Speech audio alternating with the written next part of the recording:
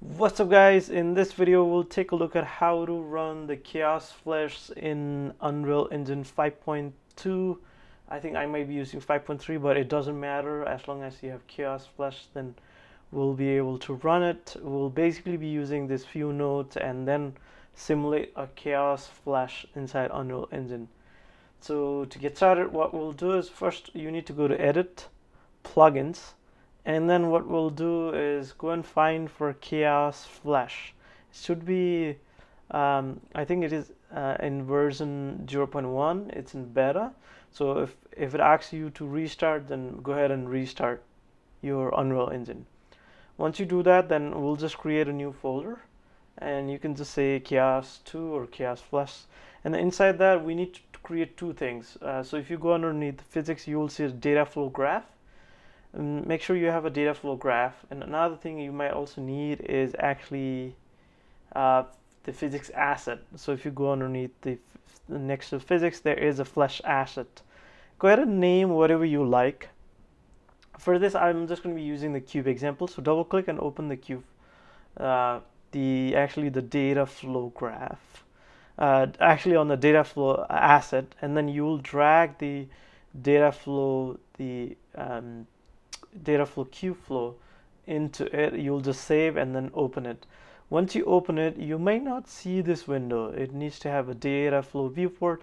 Go ahead and go to Windows and make sure all of these are selected. Okay, and once we are in there, what we can do is right click in here and type in a static mesh, and from the static mesh, what we can do is basically go ahead and select the static mesh. Okay, so that would be a cube for now, so we'll just select the cube.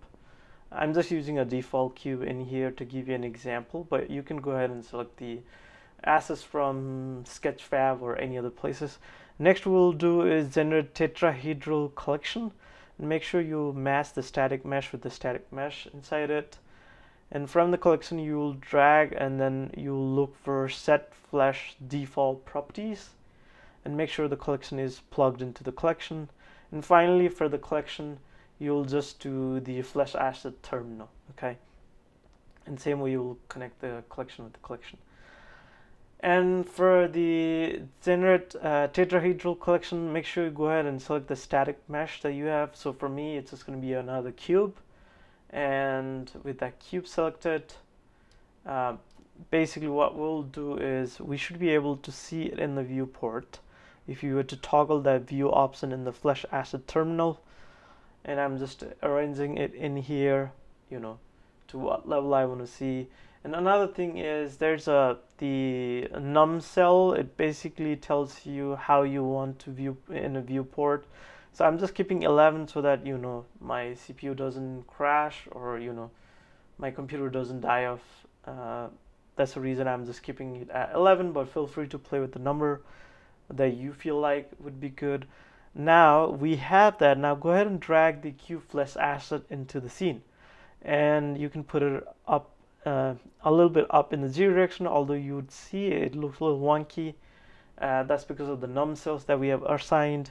Next we need is a deform solver. So click on that plus arrow, and then if you press the space bar, then it should give you that search option.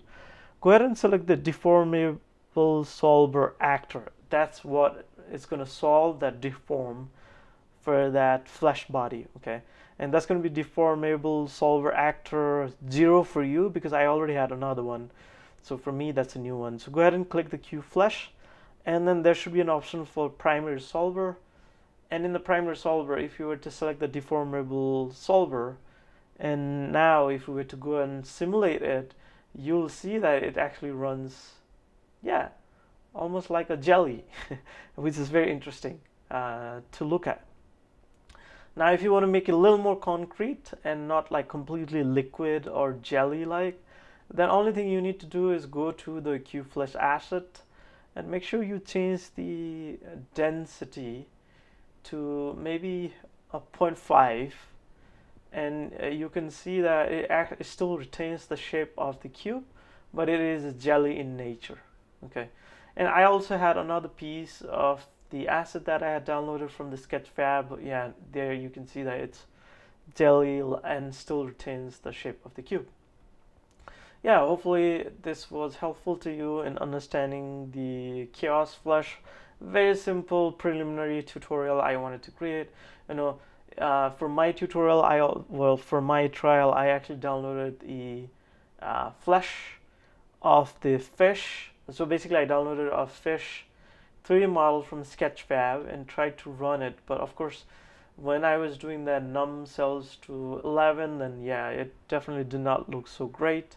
And I'm still playing with the material stuff because although I had applied a material on it, for some reason it would still show up a little black or dark to me. So I'm still going to play with it and then hopefully maybe release more tutorial on it.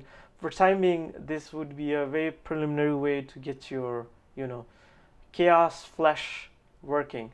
Hopefully this was helpful. If you have any comments, concerns, please leave them in the chat or comment below and I'll take you on the next one.